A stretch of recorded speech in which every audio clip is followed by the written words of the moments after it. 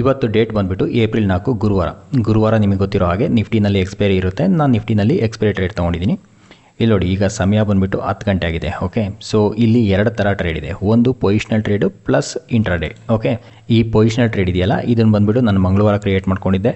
ಹಾಗೆ ನೋಡಿ, ಇದು ಡೇ ಹಿಸ್ಟ್ರಿ ಅಂದರೆ ಕರೆಂಟ್ ಡೇ, ಇವತ್ತು ತೊಗೊಂಡಿರೋ ಟ್ರೇಡ್ಗಳು. ಓಕೆ, ಬೇಸಿಕಲಿ ಪೊಸಿಷನಲ್ ಪ್ಲಸ್ ಇಂಟ್ರಾಡೇನ ನಾನು ಮಾಡ್ತಾಯಿದ್ದೀನಿ. ಓಕೆ, ಪೊಸಿಷನಲ್ ತೊಗೊಂಡಿರ್ತೀನಲ್ಲ, ಅದ್ರ ಕರಸ್ಪಾಂಡಿಂಗ್ ಇಂಟ್ರಾಡೇ ಅಡ್ಜಸ್ಟ್ಮೆಂಟ್ಸ್ ಮಾಡ್ಕೊತೀನಿ. ಓಕೆ, ಈಗ ಈ ಟ್ರೇಡ್ ತೊಗೊಂಡಿದ್ದೀನಲ್ಲ, ಇದ್ರದ್ದು ಪೇ ಆಫ್ ಡಯಾಗ್ರಾಮ್ನ ನಿಮಗೆ ತೋರಿಸ್ತೀನಿ. ನೋಡಿ, ಇದ್ರದ್ದು ಪೇ ಆಫ್ ಡಯಾಗ್ರಾಮ್ ಈ ಥರ ಇದೆ. ಓಕೆ, ಮಾರ್ಕೆಟ್ ಎಷ್ಟೇ ಕೆಳಗಡೆ ಹೋಗ್ಬಿಡಲಿ, ನನಗೆ 900 ಸಮಥಿಂಗ್ ಪ್ರಾಫಿಟ್ ಆಗುತ್ತೆ, 900 ಚಿಲ್ಲರೆ ಪ್ರಾಫಿಟ್ ಆಗುತ್ತೆ. ಇಫ್ ಇನ್ ಕೇಸ್ ಮಾರ್ಕೆಟ್ ಸ್ವಲ್ಪ ಅಪ್ ಮೂಮೆಂಟ್ ಕೊಟ್ಟರೆ ನನಗೆ ಇಲ್ಲಿ ಮ್ಯಾಕ್ಸಿಮಮ್ ಪ್ರಾಫಿಟ್ ಇದೆಯಲ್ಲ, ಮ್ಯಾಕ್ಸಿಮಮ್ ಪ್ರಾಫಿಟ್ ಬಂದುಬಿಟ್ಟು 18,000 ಇದೆ. ಹಾಗೆ ಮ್ಯಾಕ್ಸಿಮಮ್ ಲಾಸ್ ಇದೆಯಲ್ಲ 9,000 ಇದೆ. ಈ ಮ್ಯಾಕ್ಸಿಮಮ್ ಲಾಸ್ ಎಲ್ಲಿಗೆ ಆಗುತ್ತೆ ಅಂದರೆ ಮಾರ್ಕೆಟ್ ಬಂದುಬಿಟ್ಟು 22,700 ಇಲ್ಲಿ ಕ್ಲೋಸ್ ಕೊಟ್ಟರೆ ನನಗೆ ಈ ಮ್ಯಾಕ್ಸಿಮಮ್ ಲಾಸ್ ಆಗುತ್ತೆ. ಇಲ್ಲಾಂದರೆ ನನಗೆ ಆ ಮ್ಯಾಕ್ಸಿಮಮ್ ಲಾಸ್ ಆಗೋಲ್ಲ, ವಿಚ್ ಈಸ್ ವೆರಿ ಅನ್ಲೈಕ್ಲಿ. 22,700ಕ್ಕೆ ಹೋಗೋದು ಇವತ್ತು ತುಂಬಾ ಚಾನ್ಸಸ್ ಕಡಿಮೆ. ನೋಡಿ, ಈ ಟ್ರೇಡ್ ಇದೆಯಲ್ಲ, ಇದು ಡೆಲ್ಟಾ ಪಾಸಿಟಿವ್ ಟ್ರೇಡ್. ಅಂದರೆ ನನಗೆ ಮಾರ್ಕೆಟು ಮೇಲ್ಗಡೆ ಹೋದರೆ ಪ್ರಾಫಿಟ್ ಆಗುತ್ತೆ. ಇಫ್ ಇನ್ ಕೇಸ್ ಮಾರ್ಕೆಟ್ ಕೆಳಗಡೆ ಹೋದರೆ, ನನಗೀಗ ಕರೆಂಟ್ಲಿ 3,000 ಚಿಲ್ಲರೆ ಇಲ್ಲಿ ಪ್ರಾಫಿಟ್ ಇದೆ. ನೋಡಿ, ಇದರಲ್ಲಿ ಕಡಿಮೆ ಆಗುತ್ತೆ. ನನಗೆ ಮಾರ್ಕೆಟ್ ಕೆಳಗಡೆ ಹೋದರೆ ಮ್ಯಾಕ್ಸಿಮಮ್ ಪ್ರಾಫಿಟ್ ಇರೋದು ಬರೀ 900 ರೂಪೀಸ್ ಅಷ್ಟೇ. ಈಗ ಸಮಯ ಬಂದುಬಿಟ್ಟು 1 ಗಂಟೆ 5 ನಿಮಿಷ ಆಗಿದೆ. ಈ ಬಾಟಮ್ ಕಾರ್ನರ್ ನೋಡ್ಬೋದು. ನೋಡಿ, ಮಾರ್ಕೆಟ್ ಸ್ವಲ್ಪ ರ್ಯಾಂಡಮ್ ಮೂವ್ಮೆಂಟ್ ಕೊಡ್ತಾ ಇದೆ. ಹಾಗಾಗಿ ನಾವು ಕೆಲವು ಅಡ್ಜಸ್ಟ್ಮೆಂಟು ಕೂಡ ಮಾಡಬೇಕಾಯಿತು. ಕರೆಂಟ್ಲಿ ಈಗ 6,000 ಸಮಥಿಂಗ್ ನಮ್ಮ ಪ್ರಾಫಿಟ್ ನಡೀತಾ ಇದೆ. ಹಾಗೆ ನೋಡಿ, ಇಲ್ಲಿ ಡೇ ಹಿಸ್ಟ್ರಿನಲ್ಲಿ ಬಂದರೆ, ಡೇ ಹಿಸ್ಟ್ರಿನಲ್ಲಿ ನನಗೇನೋ ಪ್ರಾಫಿಟ್ ಆಗಿಲ್ಲ. ಇನ್ಫ್ಯಾಕ್ಟ್ ನನಗೆ ಸಣ್ಣ ಪುಟ್ಟ ಲಾಸೇ ತೋರಿಸ್ತಾ ಇದೆ. ಆಲ್ಮೋಸ್ಟ್ ನೆಟ್ ಇದ್ದೀನಿ. ಓಕೆ, ಈ ಡೇ ಹಿಸ್ಟ್ರಿನಲ್ಲಿ ಅಂದರೆ ನಾನು ಇವತ್ತು ಏನೇನು ಅಡ್ಜಸ್ಟ್ಮೆಂಟ್ ಮಾಡಿದ್ದೀನಿಲ್ಲ, ಅದರಿಂದ ನಂಗೆ ಪ್ರಾಫಿಟು ಆಗಿಲ್ಲ, ಲಾಸು ಆಗಿಲ್ಲ. ನೋಡಿ, ಒಂದು ಆರ್ಡರ್ ಎಕ್ಸಿಕ್ಯೂಟ್ ಮಾಡಬೇಕಾದ್ರೆ ಮಿಸ್ಟೇಕ್ ಮಾಡಿದೆ. ಆ ಮಿಸ್ಟೇಕಿಂದ ನನಗೆ ಆಲ್ಮೋಸ್ಟ್ 3,000 ರೂಪಾಯಿ ಲಾಸ್ ಆಯಿತು. ಓಕೆ, ನಾನು ನಿಮ್ಗೆ ತೋರಿಸ್ತೀನಿ ಏನು ಮಿಸ್ಟೇಕ್ ಮಾಡಿದೆ ಅಂತ. ಇಲ್ಲಿ ನೋಡ್ಬೋದು, 10 ಗಂಟೆ 56 ನಿಮಿಷಕ್ಕೆ ಇಲ್ಲಿದೆಯಲ್ಲ, ಈ ಆರ್ಡರ್ ನೋಡಿ, 22,400 ಪುಟ್ಟು ಇದನ್ನು ಸೆಲ್ ಮಾಡೋದಕ್ಕೆ ಹೋಗಿದೆ. ಓಕೆ, ಇನ್ಫ್ಯಾಕ್ಟ್ ಬರೀ ಸೆಲ್ ಅಲ್ಲ, ಬ್ಯಾಸ್ಕೆಟ್ ಆರ್ಡರ್ ಇತ್ತು, ಬೈ ಸೆಲ್ 2 ಇತ್ತು. ಓಕೆ, ಇಲ್ಲಿ ನೋಡಿ, ನಾನು ಇದನ್ನು 125 ರೂಪಾಯಿಗೆ ಸೆಲ್ ಮಾಡೋಕ್ಕೆ ಹೋದೆ. ಆವಾಗ ಆಲ್ಮೋಸ್ಟ್ ಎಷ್ಟು ನಡೀತಾ ಇತ್ತು, 130ಕ್ಕೆ ನಡೀತಾ ಇತ್ತು. ಓಕೆ, ನಾನು ಇನ್ನೂ ಕಡಿಮೆ ಬೆಲೆಗೆ ಸೆಟ್ ಮಾಡಿದ್ದೆ. ಏನಕ್ಕೆ ಅಂದರೆ ಲಿಮಿಟ್ ಆರ್ಡ್ರ್. ಓಕೆ, ಆದರೆ ನೋಡಿ, ಇಲ್ಲೇನಾಗಿ ತೋರಿಸ್ತಾ ಇದೆ ಇನ್ಸಫಿಷಿಯೆಂಟ್ ಫಂಡ್ ಅಂತ. ಇದೇನಕ್ಕಾಯಿತು ಅಂದರೆ ನಾನು ಬೈಗಿಂತ ಮುಂಚೆ ಸೆಲ್ ಮಾಡೋಕ್ಕೆ ಹೋದೆ. ಓಕೆ, ಬೈ ಮಾಡಿ ಸೆಲ್ ಮಾಡಿದ್ರಲ್ವ ನಮಗೆ ಮಾರ್ಜಿನ್ ಬೆನಿಫಿಟ್ ಕೊಡೋದು. ಹಾಗಾಗಿ ಇದು ನೋಡಿ, ಈ ಆರ್ಡರ್ ಎಕ್ಸಿಕ್ಯೂಷನಿಂದ ನನಗೆ ಆಲ್ಮೋಸ್ಟ್ 3,000 ಲಾಸ್ ಆಯಿತು. ಆ ಲಾಸಿಗೆ ಕಾರಣ ಏನು ಅಂದರೆ 22,500 ಪುಟ್ ಇದೆಯಲ್ಲ, ಇದನ್ನು ಬೈ ಮಾಡಿದ್ದೀನಿ. ಹಾಗೆ 22,350 ಪುಟ್ಟನ್ನು ಬೈ ಮಾಡಿದ್ದೀನಿ. ಓಕೆ, ಈಗ ಮಾರ್ಕೆಟ್ ಮೇಲ್ಗಡೆ ಬರ್ತಾ ಇದೆ, ಈ ಪುಟ್ಟಲ್ಲಿ ಲಾಸ್ ಆಗ್ತಾ ಇದೆ. ಈ ಸೆಲ್ ಲೆಗ್ ಇದ್ದಿದ್ರೆ ಅದನ್ನು ಕಾಂಪನ್ಸೇಟ್ ಮಾಡೋದು. ಓಕೆ, ಆದರೆ ಏನಾಯಿತು, ಸೆಲ್ ಲೆಗ್ ಎಕ್ಸಿಕ್ಯೂಟ್ ಆಗಿಲ್ಲ. ಓಕೆ, ಅದಾದ ನಂತರ ನೋಡಿ, ಇದು ಎಷ್ಟೊತ್ತಿಗೆ ಎಕ್ಸಿಕ್ಯೂಟ್ ಮಾಡಿದ್ದೀನಿ, 10 ಗಂಟೆ 56 ನಿಮಿಷ. ಓಕೆ, ಅದಾದ ನಂತರ ನೋಡಿ, 10 ಗಂಟೆ 56 ನಿಮಿಷ 16 ಸೆಕೆಂಡ್, ಬರೀ 15-16 ಸೆಕೆಂಡ್ ವ್ಯತ್ಯಾಸ ಇದೆ ಈ ಆರ್ಡರ್ ಮಧ್ಯೆ. ಓಕೆ, ಆದರೆ ಪ್ರೈಸ್ ಎಷ್ಟು ಚೇಂಜ್ ಆಗಿದೆ ನೋಡಿ, 125 ರೂಪಾಯಿಗೆ ನಾನು ಎಕ್ಸಿಕ್ಯೂಟ್ ಮಾಡಬೇಕು ಅಂತ ಇದ್ದಿದ್ದು, ಇಲ್ಲಿ 116 ರೂಪಾಯಿ ಆಗಿದೆ. ಇನ್ಫ್ಯಾಕ್ಟ್ ಆ ಟೈಮಲ್ಲಿ 125 ರೂಪಾಯಿ ನಾನು ಲಿಮಿಟ್ ಆರ್ಡ್ರು, ಆ್ಯಕ್ಚುಲಿ 130 ರೂಪಾಯಿ ನಡೀತಾ ಇದ್ದಿದ್ದು. ಓಕೆ, ಲಿಮಿಟ್ ಆರ್ಡ್ರ್ ಎಕ್ಸಿಕ್ಯೂಟ್ ಮಾಡಿದರೆ ಏನಾಗುತ್ತೆ, ಈಗ 130ಕ್ಕೆ ನಡೀತಿದೆ, ನಾನು ಲಿಮಿಟ್ 125ಕ್ಕೆ ಹಾಕಿದ್ರು ನಂಗೆ 130ಕ್ಕೆ ಸಿಗ್ತಾಯಿತ್ತು. ಆಲ್ಮೋಸ್ಟ್ ಒಂದೊಂದು ಲಾಟಲ್ಲಿ ನನಗೆ 14 ಪಾಯಿಂಟು ಲಾಸ್ ಆಯಿತು. ಅಂದರೆ ಇಲ್ಲಿ ನೋಡಿ, ಎಷ್ಟು 350 ಕ್ವಾಂಟಿಟಿ ಅಂದರೆ 14 × 7 ಲಾಟ್. ಓಕೆ, ಸೊ ನೀವೇ ಲೆಕ್ಕ ಹಾಕಿ, ಅಪ್ರಾಕ್ಸಿಮೇಟ್ಲಿ 3,000 ಸಮಥಿಂಗ್ ಆಗುತ್ತೆ. ಓಕೆ, ನೋಡಿ, ನಾನು ಇದನ್ನು ಏನಕ್ಕೆ ಹೇಳ್ತಾ ಇದ್ದೀನಿ ಅಂದರೆ ಆರ್ಡರ್ ಎಕ್ಸಿಕ್ಯೂಷನ್ ಇದೆಯಲ್ಲ, ಅದು ತುಂಬ ಇಂಪಾರ್ಟೆಂಟು. ಅದರಲ್ಲಿ ಏನಾದ್ರು ಮಿಸ್ಟೇಕ್ ಮಾಡ್ತೀರಾ ಲಾಸ್ ಆಗೋ ಚಾನ್ಸ್ ಇರುತ್ತೆ, ಎಸ್ಪೆಷಲಿ ಎಕ್ಸ್ಪೈರಿ ಡೇ ದಿನ. ಓಕೆ, ನೋಡಿ, ನೀವು ಯಾವಾಗಾರು ಆರ್ಡರ್ ಎಕ್ಸಿಕ್ಯೂಟ್ ಮಾಡ್ತಿರಲ್ಲ, ನೀವು ಕ್ಲಿಯರಾಗಿ ಚೆಕ್ ಮಾಡಿಬಿಟ್ಟು ಆ ನಂತರನೇ ಎಕ್ಸಿಕ್ಯೂಟ್ ಮಾಡಿ. ಓಕೆ, ನೋಡಿ, ನಾವು ಎಲ್ಲ ಅಡ್ಜಸ್ಟ್ಮೆಂಟ್ ಮಾಡಿದ್ದೀವಲ್ಲ, ಇದರಿಂದ ಪೇ ಆಫ್ ಡಯಾಗ್ರಾಮಲ್ಲಿ ಏನು ಚೇಂಜ್ ಆಗಿದೆ ಅಂತ ಅದನ್ನು ನೋಡೋಣ. ನೋಡಿ, ಇಲ್ಲಿ ರಿಸ್ಕ್ ರಿವಾರ್ಡ್ ಇತ್ತಲ್ಲ, ಅದು ಚೇಂಜ್ ಆಗಿದೆ. ಮ್ಯಾಕ್ಸ್ ಪ್ರಾಫಿಟ್ ಬಂದುಬಿಟ್ಟು ಈಗ 14 ಇದೆ, ಮ್ಯಾಕ್ಸ್ ಲಾಸ್ ಬಂದುಬಿಟ್ಟು 13 ಇದೆ. ಓಕೆ, ಇದು ಮೊದಲು ಚೇಂಜ್ ಇತ್ತು. ಓಕೆ, ಹಾಗೆ ಬ್ರೇಕ್ ಇವನ್ ನೋಡಿ, ಬ್ರೇಕ್ ಇವನ್ ನಾನು ಕೆಳಗಡೆ ಎಷ್ಟೇ ಹೋದರೂ ಲಾಸ್ ಆಗ್ತಾ ಇರಲಿಲ್ಲ. ಈಗ ನನಗೆ ಕೆಳಗಡೆ ಜಾಸ್ತಿ ಹೋದರೆ ಲಾಸ್ ಆಗುತ್ತೆ. ಈಗ ಬ್ರೇಕ್ ಇವನ್ ಬಂದುಬಿಟ್ಟು 22,360ರಿಂದ 22,655, ಅಂದರೆ ಅಪ್ರಾಕ್ಸಿಮೇಟ್ಲಿ 300 ಪಾಯಿಂಟ್ ರೇಂಜ್ ಇದೆ. ಈ 300 ಪಾಯಿಂಟಲ್ಲಿ ಎಲ್ಲೇ ಎಕ್ಸ್ಪೈರ್ ಆದರೂ ನಮಗೆ ಪ್ರಾಫಿಟ್ ಆಗುತ್ತೆ. ಇಫ್ ಇನ್ ಕೇಸ್ ಅದಕ್ಕಿಂತ ಮೇಲ್ಗಡೆ ಹೋದರೆ ಅಥವಾ ಕೆಳಗಡೆ ಬಂದರೆ ನಮಗೆ ಲಾಸ್ ಆಗೋ ಚಾನ್ಸ್ ಇರುತ್ತೆ.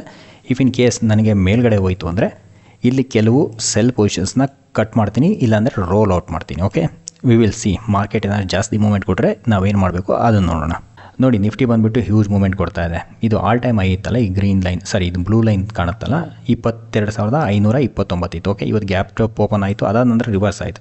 ಈಗ ಎಗೈನ್ ಇದ್ರ ಮೇಲ್ಗಡೆ ಟ್ರೇಡ್ ಆಗ್ತಾ ಇದೆ. ಹಾಗಾಗಿ ನನಗೆ ಅಪ್ಸೈಡ್ ರಿಸ್ಕ್ ಇತ್ತಲ್ಲ, ಅದನ್ನು ಕಂಪ್ಲೀಟಾಗಿ ರಿಮೂವ್ ಮಾಡಿಬಿಟ್ಟಿದ್ದೀನಿ. ಓಕೆ, ಸೊ ಈಗ ಪೇ ಆಫ್ ಡಯಾಗ್ರಾಮ್ ತೋರಿಸ್ತೀನಿ ನೋಡಿ. ಈಗ ಪೇ ಆಫ್ ಡಯಾಗ್ರಾಮ್ ನಿಮಗೆ ಈ ಥರ ಕಾಣುತ್ತೆ ನೋಡಿ. ನನಗೆ ಮೇಲ್ಗಡೆ ಹೋದರೆ 13,000 ಸಮಥಿಂಗ್ ಲಾಸ್ ಆಗ್ತಾ ಇತ್ತಲ್ಲ, ತುಂಬ ಜಾಸ್ತಿ ಮೇಲೆ ಹೋದಾಗ, ಎಲ್ಲಿಗೆ 22,655 ಮೇಲೆ. ಈಗ ಮೇಲ್ಗಡೆ ಎಷ್ಟೇ ಹೋಗಲಿ ನನಗೆ ಯಾವುದೇ ಥರ ಲಾಸ್ ಇಲ್ಲ. ಓಕೆ, ಈಗ ನನಗೆ ರಿಸ್ಕ್ ಇರೋದು ಯಾವಾಗ ಅಂದರೆ 22,368 ಅಂದರೆ ತುಂಬ ರಿವರ್ಸ್ ಆಗಬೇಕು. ಇಫ್ ಇನ್ ಕೇಸ್ ಇಲ್ಲೇ ಎಲ್ಲರೂ ಎಕ್ಸ್ಪೈರ್ ಆದ್ರೂ ನಮಗೆ ಡೀಸೆಂಟಾಗಿ ಪ್ರಾಫಿಟ್ ಆಗ್ಬೋದು. ಸೊ ನೋಡೋಣ, ಮಾರ್ಕೆಟ್ ತುಂಬ ವಾಲಟೈಲ್ ಆಗಿದೆ, ಸೊ ಹುಷಾರಾಗಿ ಟ್ರೇಡ್ ಮಾಡಬೇಕಾಗುತ್ತೆ. ಈಗ ಸಮಯ ಬಂದುಬಿಟ್ಟು 3 ಗಂಟೆ 13 ನಿಮಿಷ ಆಗಿದೆ. ಈ ಬಾಟಮ್ ಕಾರ್ನರಲ್ಲಿ ನೋಡ್ಬೋದು ನಮಗೀಗ ಅಪ್ರಾಕ್ಸಿಮೇಟ್ಲಿ 13,000 ರೂಪಾಯಿ ಪ್ರಾಫಿಟ್ ಆಗ್ತಿದೆ. ಮೋರರ್ಲೆಸ್ ಇದು 13,000 ಅರೌಂಡೇ ಕ್ಲೋಸ್ ಆಗ್ಬೋದು. ಏನಕ್ಕೆ ಅಂದರೆ ಈಗ ಆಲ್ರೆಡಿ 3 ಗಂಟೆ 13 ನಿಮಿಷ ಅಲ್ವಾ, ಆವ್ರೇಜಿಂಗ್ ಸ್ಟಾರ್ಟ್ ಆಗಿರೋದು ಯಾವಾಗ 3 ಗಂಟೆ ಇದೆ. ಸೊ ಮೋರರ್ಲೆಸ್ ಇದು 13,000 ರೂಪಾಯಿ ಪ್ರಾಫಿಟ್ ಆಗುತ್ತೆ. ಓಕೆ, ನೋಡಿ ಇಲ್ಲಿ ಡೇ ಹಿಸ್ಟ್ರಿನಲ್ಲಿ ಬಂದರೆ ನನಗೆ ಇವತ್ತೇನು ಇಲ್ಲಿ ಪ್ರಾಫಿಟ್ ಆಗಿಲ್ಲ. ಓಕೆ, 200 ರೂಪಾಯಿ ಪ್ರಾಫಿಟ್, 200 ರೂಪಾಯಿ ಲಾಸ್ ಆ ಥರ ತೋರಿಸ್ತದೆ. ಬೇಸಿಕಲಿ ಇಲ್ಲಿ ನೆಟ್ ನನಗೇನು ಚೇಂಜಸ್ ಆಗಿಲ್ಲ. ಬೇಸಿಕಲಿ ಏನು ಹೇಳ್ತಾ ಇದೆ ಅಂದರೆ ಈ ಎಂಟೈರ್ ಪ್ರಾಫಿಟ್ ಇದೆಯಲ್ಲ ಇದು ಪೊಸಿಷನಲ್ ಟ್ರೇಡಲ್ಲೇ ಬಂದಿರೋದು ಅಂತ ತೋರಿಸ್ತಾ ಇದೆ.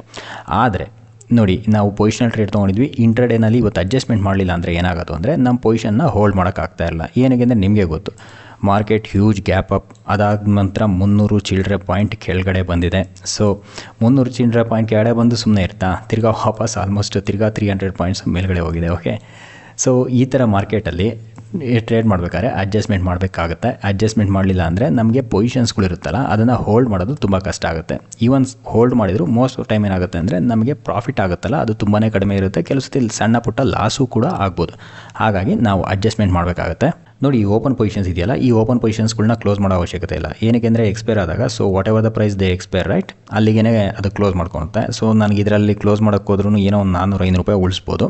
At the same time the ಸ್ಲಿಪೇಜಸ್ ಇರುತ್ತೆ. ಓಕೆ, ಸೊ ಹಾಗಾಗಿ ಇದನ್ನು ನಾನೇನು ಟಚ್ ಮಾಡೋದಕ್ಕೆ ಹೋಗಲ್ಲ. ಓಕೆ, ಹಾಗೆ ಫೈನಲ್ ಆಗಿ ನಾವು ಒಂದು ಸತಿ ಪೇ ಆಫ್ ಡಯಾಗ್ರಾಮ್ ಇದೆಯಲ್ಲ, ನಮ್ಮದು ಫೈನಲ್ ಪೇ ಆಫ್ ಡಯಾಗ್ರಾಮ್ ಯಾವ ಥರ ಇದೆ ಅದು ನೋಡಿ. ಈ ಪೇ ಆಫ್ ಡಯಾಗ್ರಾಮ್ ನೋಡಿ, ಇದು final pay of diagram. Okay, ಇದನ್ನು ಸಣ್ಣದಾಗಿ ಒಂದು ಚೇಂಜ್ ಮಾಡಿ ಈ ಥರ ಮಾಡಿದೆ. ಓಕೆ, ಇಲ್ಲಿ ಬ್ರೇಕ್ ಇವನ್ ಪಾಯಿಂಟ್ ಎಲ್ಲಿಗಿದೆ ನೋಡಿ, 22,356ರಿಂದ 22,610. ಓಕೆ, ಆಲ್ಮೋಸ್ಟ್ ಒಂದು 260-270 ಪಾಯಿಂಟಾ.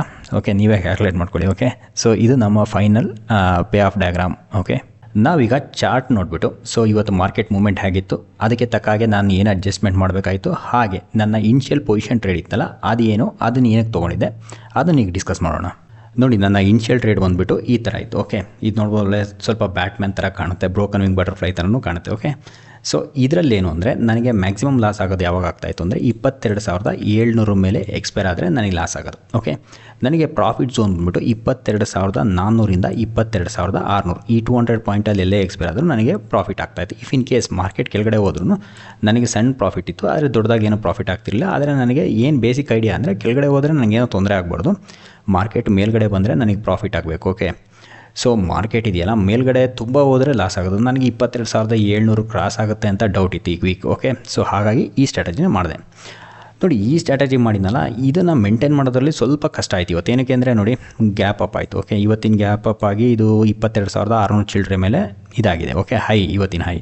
ಸೊ ಹಾಗಾಗಿ ನನಗೆ maximum loss ಇದ್ದಿದ್ದಲ್ಲಿ upper side. Okay, so ಈ ಥರ ಓಪನ್ ಆಗ್ತಿದ್ದಾಗೆ ನಾನು ಇಲ್ಲಿ ಅಡ್ಜಸ್ಟ್ಮೆಂಟ್ ಮಾಡಬೇಕಾಯ್ತು. ಓಕೆ, ಸೊ ಇಲ್ಲಿ ಅಡ್ಜಸ್ಟ್ಮೆಂಟ್ ಮಾಡೋದಕ್ಕೆ ಒಂದು ಡೆಬಿಟ್ ಸ್ಟ್ರಾಟಜಿ ಮಾಡಿದೆ.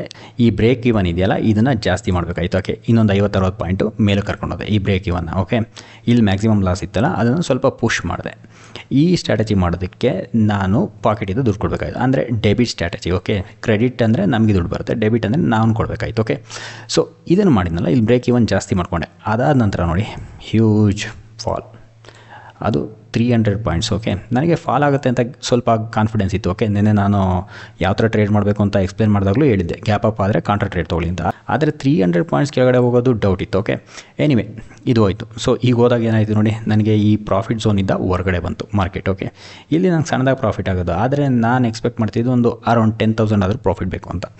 ಸೊ ಹಾಗಾಗಿ ಏನು ಮಾಡಿದೆ ಅಂದರೆ ನಾನು ಇಲ್ಲಿ ಇದನ್ನು ಪ್ರಾಫಿಟ್ ಝೋನ್ ಮಾಡೋದಕ್ಕೋಸ್ಕರ ಕೆಲವು like A broken wing butterfly ಅಥವಾ ನೀವು ಐರನ್ ಫ್ಲೈ ಅಂತಲೂ ಕರಿಬೋದು. ಓಕೆ, ಸೊ ಆ ಸ್ಟ್ರಾಟಜಿನ ಇಲ್ಲಿ ಮಾಡಿದೆ. ಓಕೆ, ಇಲ್ಲೆಲ್ಲಾದ್ರೂ ಎಕ್ಸ್ಪೈರ್ ಆದರೆ ನನಗೆ ಅದು ಪ್ರಾಫಿಟ್ ಕೊಡಲಿ ಅಂತ. ನೋಡಿ, ನಾನು ನಿಮ್ಗೆ ಆರ್ಡರ್ ಲಾಗಲ್ಲೂ ತೋರಿಸಿದೆ, ಅದನ್ನು ಎಕ್ಸಿಕ್ಯೂಟ್ ಮಾಡಬೇಕಾದ್ರೂ ನಾನು ಮಿಸ್ಟೇಕು ಮಾಡಿದೆ. ಸೊ ಎನಿವೆ ಅದರಲ್ಲೇ ಒಂದು 3,000 ಲಾಸ್ ಆಯಿತು. ಅದಾದ ನಂತರ ನೋಡಿ ಇಲ್ಲೊಂದು ಸ್ಟ್ರಾಟಜಿ ಮಾಡಿದೆ, ಎಗೇನ್ ವಾಪಸ್ ರಿವರ್ಸ್ ಆಯಿತು. ಅದಾದ ನಂತರ ನೋಡಿ huge reversal. Okay, almost again 300 points. Okay, so ಈ ರಿವರ್ಸಲ್ನ ಹ್ಯಾಂಡ್ಲ್ ಮಾಡೋದ್ರಲ್ಲಿ ನನಗೆ ಇವತ್ತು ತುಂಬಾ ಕಷ್ಟ ಅನಿಸ್ತು. Anyway at the end of the day ಏನಾಯಿತು ನೋಡಿ, ನಾನು ಇನಿಷಿಯಲ್ ಸ್ಟ್ರಾಟಜಿ ಕ್ರಿಯೇಟ್ ಮಾಡಿದ್ನಲ್ಲ ಆ ಇದರಲ್ಲೇ ಅದು ಎಕ್ಸ್ಪೈರ್ ಆಯಿತು. ಓಕೆ, ಆದರೆ ನೀವು ಅಂದ್ಕೋಬೋದು ಇದನ್ನು ಏನಕ್ಕೆ ನಾವು ಅಡ್ಜಸ್ಟ್ಮೆಂಟ್ ಮಾಡಬೇಕು ಅಂತ. ಇಫ್ ಇನ್ ಕೇಸ್ ನಾನು ಅಡ್ಜಸ್ಟ್ಮೆಂಟ್ ಮಾಡಲಿಲ್ಲ ಅಂದ್ಕೊಳ್ಳಿ, ಹಿಂಗೆ ಮಾರ್ಕೆಟ್ ಕಂಟಿನ್ಯೂ ಆಗಿದ್ದರೆ ನನಗೆ ಇಲ್ಲಿ loss ತಗೋಬೇಕಾಗಿತ್ತು. If in case market ಕೆಳಗಡೆ ಬಂದು ಇಲ್ಲೆಲ್ಲ ಎಕ್ಸ್ಪೈರ್ ಆದರೂ ನನ್ನ ಪೊಸಿಷನಲ್ ಟ್ರೇಡಲ್ಲಿ ತುಂಬಾ ಕಡಿಮೆ ಪ್ರಾಫಿಟ್ ಆಗ್ತಾಯಿತ್ತು. ಹಾಗಾಗಿ ಅಡ್ಜಸ್ಟ್ಮೆಂಟ್ ಮಾಡಬೇಕಾಗುತ್ತೆ. Most of the time adjustment ಮಾಡೋದ್ರಿಂದ ಏನಾಗುತ್ತೆ, ನಮ್ಮ ಪ್ರಾಫಿಟು ಜಾಸ್ತಿ ಆಗುತ್ತೆ. ಕೆಲವು ಸತಿ ನಮಗೆ ಲಾಸ್ ಆಗೋ ಕಂಡೀಷನಲ್ಲಿ ಇದೆಯಲ್ಲ, ಅದು ಲಾಸನ್ನು ತುಂಬಾ ಕಡಿಮೆ ಮಾಡುತ್ತೆ. ಹಾಗಾಗಿ ನಾವು ಅಡ್ಜಸ್ಟ್ಮೆಂಟ್ ಮಾಡಬೇಕಾಗುತ್ತೆ. ನೋಡಿ, ಮಾರ್ಕೆಟ್ ಬಂದುಬಿಟ್ಟು ಇವತ್ತು ತುಂಬ ಟ್ರಿಕ್ಕಿ ಆಗಿತ್ತು ಟ್ರೇಡ್ ಮಾಡೋಕ್ಕೆ. 300 ಪಾಯಿಂಟ್ ಕೆಳಗಡೆ, 300 ಪಾಯಿಂಟ್ ಮೇಲ್ಗಡೆ. ಇದು 300 ಪಾಯಿಂಟ್ ಕೆಳಗಡೆ ಬಂದು 300 ಪಾಯಿಂಟ್ ಮೇಲ್ಗಡೆ ಹೋಗೋದಕ್ಕೆ ನಾನು ಟ್ರಿಕ್ಕಿ ಅಂತಿಲ್ಲ. ಏನಕ್ಕೆ ನೋಡಿ, ಲಾಸ್ಟ್ 3 ಡೇಸ್ ನೋಡಿ ರೇಂಜ್ ಬೌಂಡ್ ಮಾರ್ಕೆಟ್ ಇತ್ತು. ಓಕೆ, ಸೊ ಈ ಥರ ರೇಂಜ್ ಬೌಂಡ್ ಮಾರ್ಕೆಟ್ ಇದ್ದಾಗ ಏನಾಗುತ್ತೆ ಅಂದರೆ ಟ್ರೇಡರ್ ಓಕೆ ಮಾರ್ಕೆಟ್ ತುಂಬ ಸ್ಮೂತಾಗಿ ನಡೀತಾ ಇದೆ, ಸೊ ಇದೇ ಥರನೇ ಇರ್ಬೋದು ಅಂತ ಅಸಂಪ್ಷನಲ್ಲಿ ಇರ್ತಾರೆ. ಅದಾದ ನಂತರ ಸಡನ್ನಾಗಿ ಈ ಥರ ಹ್ಯೂಜ್ ವಾಲಟೈಲ್ ಮಾರ್ಕೆಟ್ ಬಂದುಬಿಡುತ್ತೆ. ಆವಾಗ ಏನಾಗುತ್ತೆ ಅಂದರೆ ಟ್ರೇಡರ್ಸ್ ಇರ್ತಾರಲ್ಲ, ಈ ಥರ ಮಾರ್ಕೆಟ್ ಆಗ್ಬೋದು ಅಂತ ಟ್ರೇಡ್ ಮಾಡ್ತಿರ್ತಾರಲ್ಲ, ಅವರಿಗೆ ಹ್ಯೂಜ್ ಲಾಸ್ ಆಗುತ್ತೆ. ಓಕೆ, ಹಾಗಾಗಿ ನೀವೇನು ಮಾಡಬೇಕು ಅಂದರೆ ನೀವು ಪ್ಲ್ಯಾನ್ ಇರಬೇಕು ಟ್ರೇಡ್ದು. Okay, so market gap up ಆದರೆ ಯಾವ ಥರ ನಾನು ಟ್ರೇಡ್ ಮಾಡ್ತೀನಿ, ಗ್ಯಾಪ್ ಡೌನ್ ಆದರೆ ಯಾವ ಥರ ಟ್ರೇಡ್ ಮಾಡ್ತೀನಿ, ರೇಂಜ್ ಬೌಂಡಲ್ಲಿ ಓಪನ್ ಆದರೆ ಯಾವ ಥರ ಮಾಡ್ತೀನಿ, ಹಾಗೆ ನಮ್ಮ ಸ್ಟಾಪ್ ಲಾಸ್ ಏನು, ಹಾಗೆ ನನ್ನ ಟಾರ್ಗೆಟ್ ಏನು. ಅಟ್ ದ ಸೇಮ್ ಟೈಮ್ಸ್ ನೀವು ರಿಸ್ಕ್ ಡಿಫೈನ್ ಸ್ಟ್ರಾಟಜಿ ಮಾಡ್ತಿರೋ ಅಥವಾ ನೇಕೆಡ್ ಸ್ಟ್ರಾಟಜಿ ಮಾಡ್ತಿರೋ ಅದು ನಿಮಗೆ ಬಿಟ್ಟಿದ್ದು. ಓಕೆ ಫೈನಲ್ ನೋಡಿ, ನನಗೀಗ 12,200 ರೂಪಾಯಿ ಸೆಟ್ಲ್ ಆಗಿದೆ. 13 ಇತ್ತು. ಆವ್ರೇಜಿಂಗ್ ಮುಗಿಯೋ ಅಷ್ಟೊತ್ತಿಗೆ ನನಗೊಂದು 800 ರೂಪೀಸ್ ಕಡಿಮೆ ಆಗಿದೆ. Anyway that's fine for me. I hope ನೀವು ನಿಮ್ಮ ಟ್ರೇಡೆಲ್ಲ ಚೆನ್ನಾಗಿ ಮಾಡಿದ್ದೀರಾ ಅಂದ್ಕೊತೀನಿ. Thanks for watching.